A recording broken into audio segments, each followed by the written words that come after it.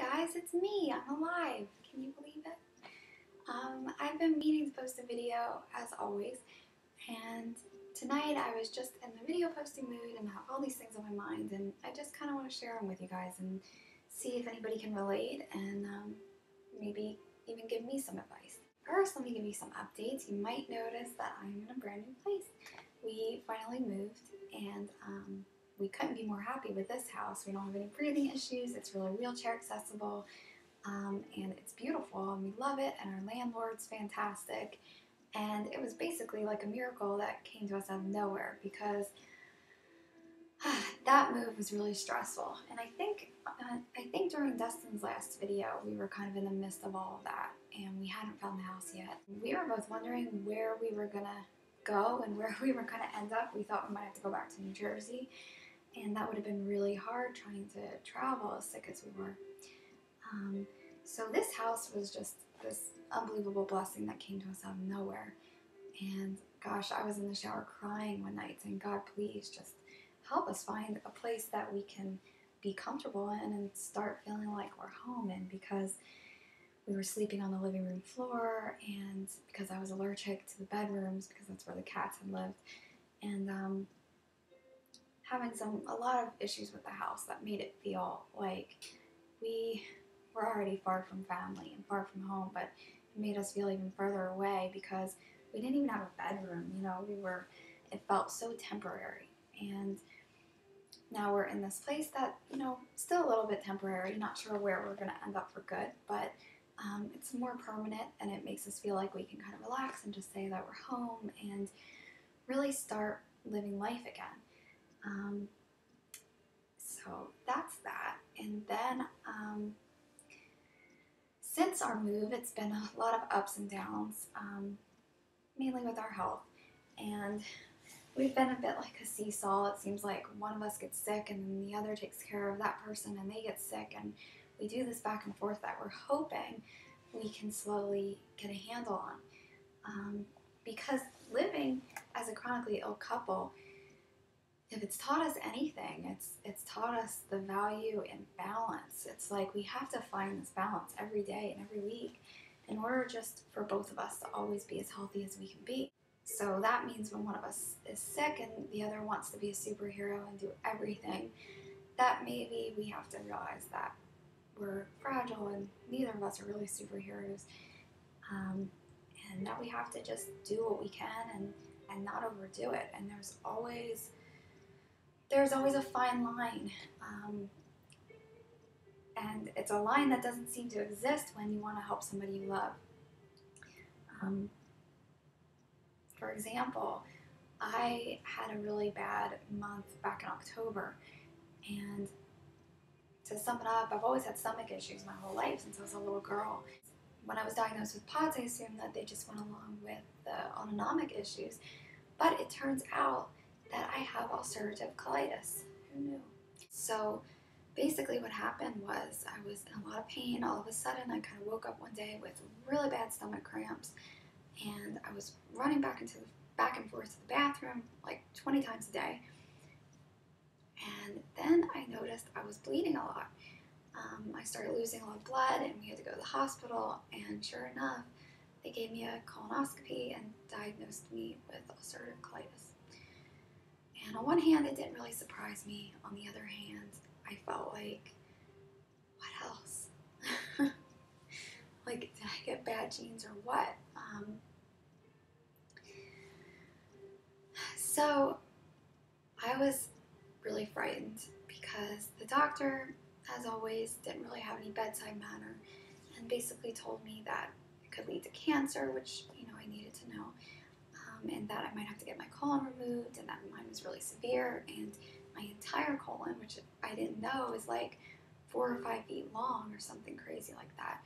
And she said the whole thing was inflamed. And she said, you've been walking around with this inflamed colon, no wonder you feel terrible all the time. And I cried, and I basically told her, well, every day I pretty much feel like I'm malnourished. I feel like no matter how much I eat, I have no strength. And she said that I'm basically not digesting anything. So that explains a lot of my symptoms. Wasn't what I wanted to hear, though. And during this time, like, I was petrified, scared to death, laying in bed, couldn't sleep at night in the hospital, and feeling really pretty much like I wanted to give up. I was thinking, I've got so much going against me. I've got this POTS diagnosis and ovarian failure, which is so complicated in itself. And then I'm being treated for adrenal insufficiency, and now I've got ulcerative colitis. What next? And I looked at Dustin, and he was, as always, being a superhero for me, and never left my side the entire time I was there. And I couldn't have done it without him. And I know that's cliche, and everybody says that in a relationship, but I could not physically have gotten through this without him. Because I wasn't even myself. I was just crying so hard, and I was like, I can't keep doing this. I just give up. Like, what does God or whoever is doing this to me, what do they want? I was just suffering, and I was in so much pain, and I was so weak, and I couldn't eat anything. So I lost about 10 pounds in 2 weeks, and then about 5 pounds after that, and it was pretty fast and pretty scary, and I felt like I was just dwindling away. And then, like I said to myself one night as I was laying there, and Dustin was laying next to me, and I was thinking, just going through my mind, and not to get into religious talk here, but I was thinking, God doesn't exist, and life is meaningless, and I just felt hopeless. And then I looked at Dustin, and he was sound asleep, all like scrunched up, trying to fit in the bed with me. And I thought, how could something so amazing, something that's clearly a miracle, happen to me when it could have happened to anybody, and happened to me during a time when I really needed it to happen? And yet all of these awful things can just fall around us.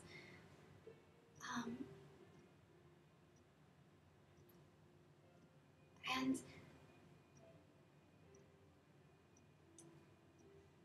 I just had to kind of back up and say, well, gosh, everybody's got a problem. Some people have financial problems, and some people have marital problems, and some people have family problems, and some people have emotional problems, and other people have health problems. But I guess if I had an option, and I could give one of these problems away, but I couldn't keep Dustin, I'd keep all my problems. And that's the truth of it. It's like, Dustin and I were given a pretty tough life, and there are challenges and obstacles that we face every day. And right now he's really sick, and he's in bed, and I'm taking care of him, and I know he'll be doing better soon, but it's tough.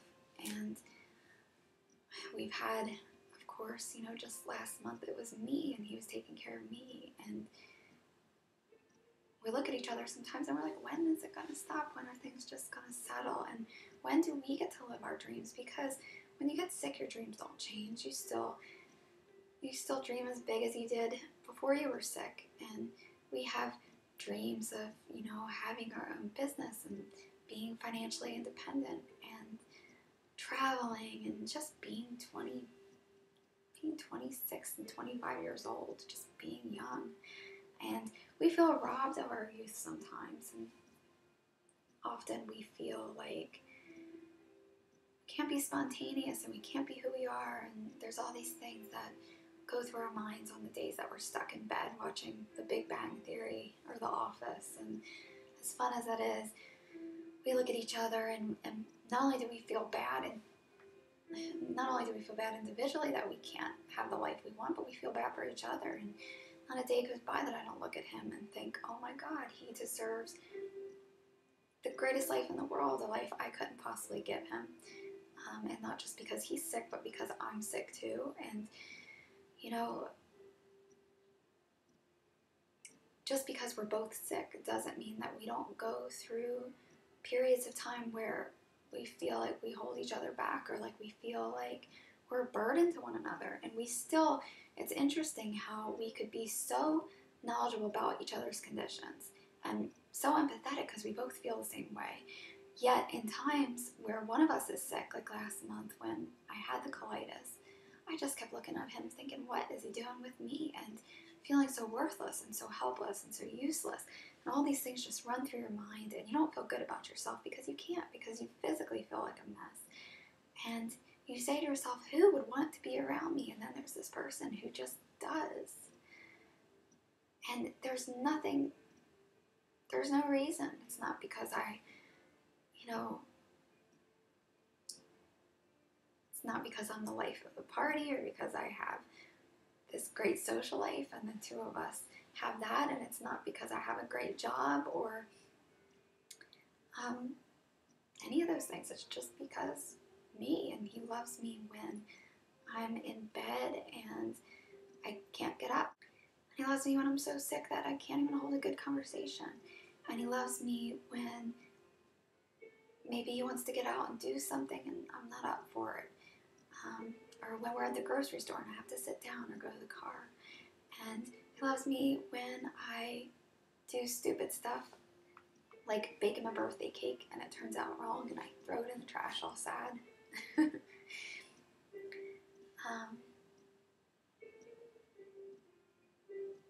He just loves me and I just love him. And at the end of the day, we might get stressed out and we might say, what does the future hold for two people like us? Realistically, where are we going to be? I mean, the social worker at the hospital, it's funny actually, she came into my room and I said, are there any programs like home health care for people like us? Because we're both chronically ill and I don't want all of this to be put on Dustin. I want him to be able to take care of himself, and I didn't know how I was going to be doing, and I didn't want that weight to be on his shoulders. And she pretty bluntly told me that there aren't any programs for people our age, but there was always the option of a group home. And I was sitting there thinking, I can't believe somebody would suggest a group home to us.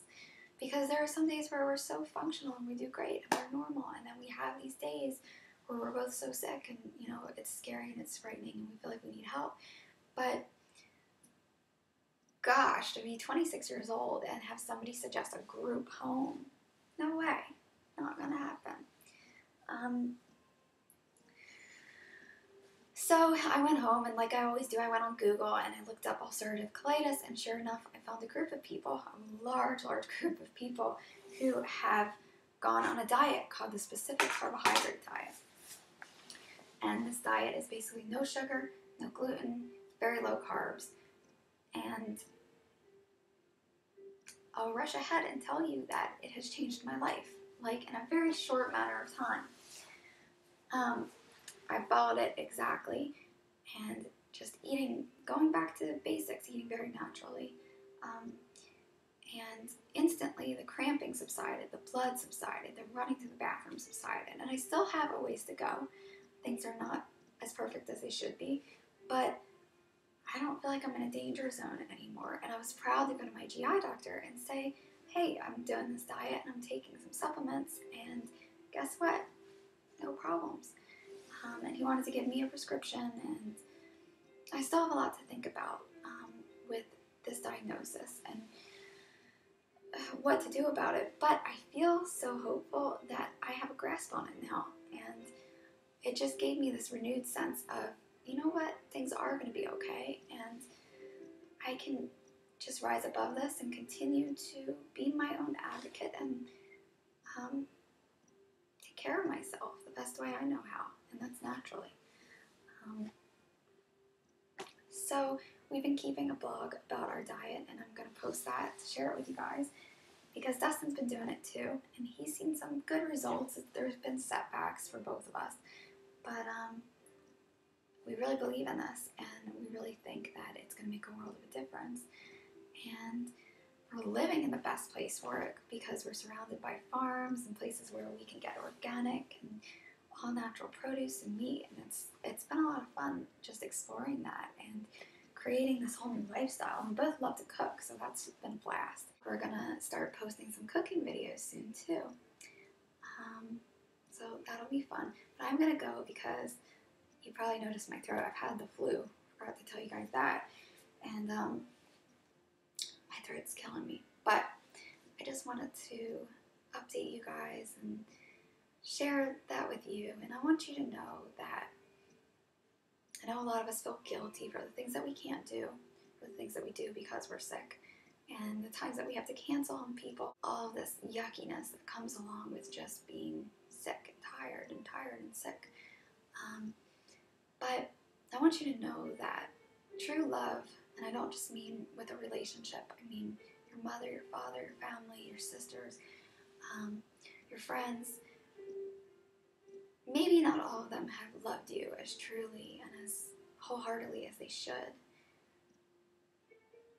And maybe you've had times where you've been hurt because you've been sick and you aren't able to be as normal as somebody wanted you to be. And maybe you feel this pressure all the time just to be something that you can't physically be. And maybe people around you are just dwindling and you're losing friends and you're losing hope. And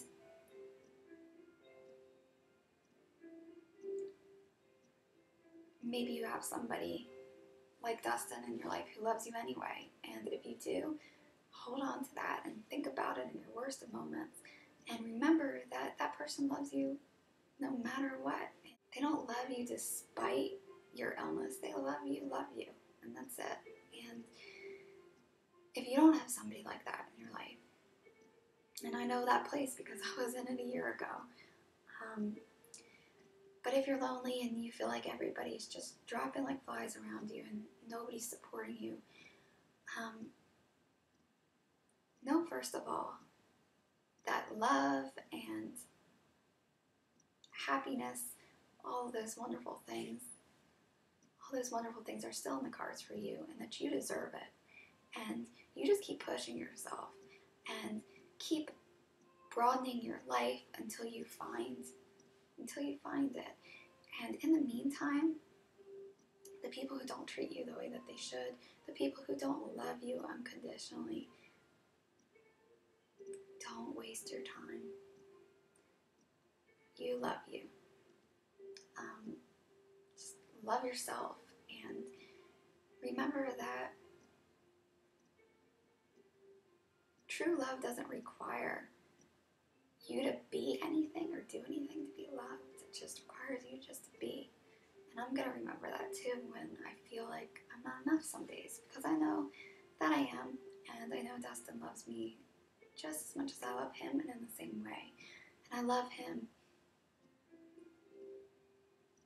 I love him because I love him. And he doesn't have to do anything. He doesn't have to say anything. He doesn't have to be anything. It's a feeling that won't ever go away because it's there, and it's because he's who he is. And somebody's going to love you like that, and hopefully a lot of people already do. And like I said, if they don't, it has nothing to do with you. Nothing.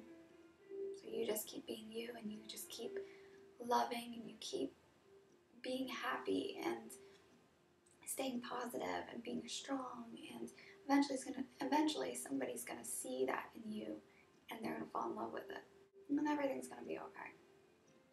I love you guys. Promise I'll update more soon.